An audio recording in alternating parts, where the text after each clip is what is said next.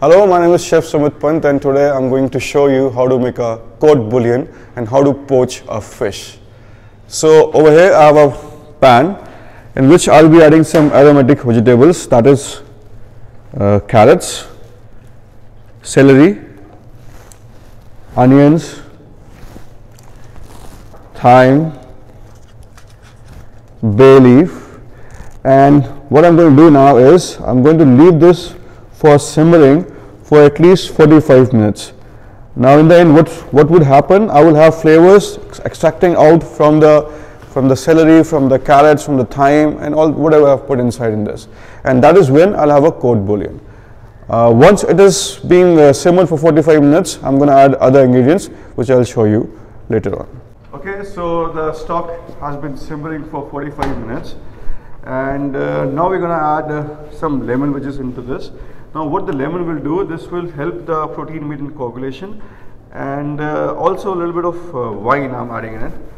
So I would give it another 5 minutes to simmer, so the wine, the lemon infuse nicely in this liquid. And why we have done this, because whenever we're poaching fish, we need to make this little acidic. Now how the acidic medium will help us? It will help us in coagulating the protein of the fish, and if in case you want to do a poached egg, this is the best way to do it. So while this is still simmering, I'm going to season it.